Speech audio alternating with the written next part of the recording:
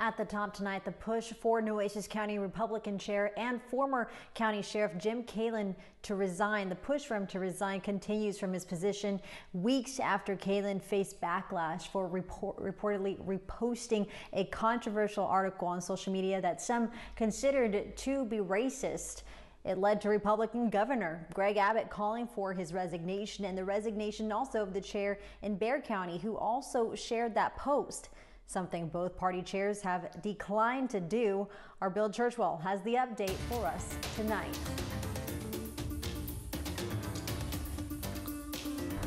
Drivers along SPID near Everhart will soon see this in bold letters on a billboard. Resign Kaelin, a quote from Governor Greg Abbott. We joined Governor Greg Abbott and many other Republican elected officials in asking Jim Kaelin to resign. The billboard goes live on Thursday and was paid for by the local civil rights chapter LULAC para Todos. Eric Olguin is the group's president. The community needs to know that he has not stepped down yet, and so by having a consistent message out there that he needs to resign, it'll be a constant reminder and a constant flash in our community's head that we have a racist as the chairman of a local political party. The backlash began with an article Kaelin reposted to social media suggesting the death of George Floyd was a staged event by Democrats to make President Trump look bad. Kaelin says the article was sent to him by a state police investigator and that he decided to share it simply for consideration. During a press briefing last month,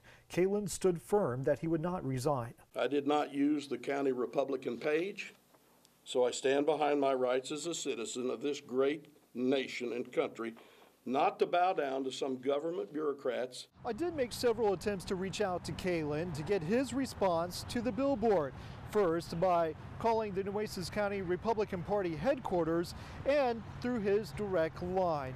And while he was unreachable, he did take to the very platform where this controversy started. In his Facebook post, Kaelin speaks out against one of the members of the civil rights organization, Nancy Vetta. He writes in part, quote, "Nancy and her team think I am a force which must be dealt with in order to advance their political agenda.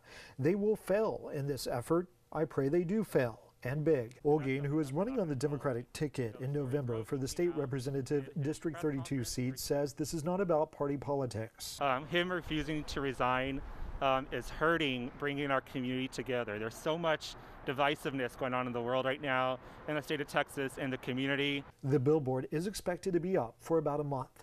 Bill Churchwell, 3 News.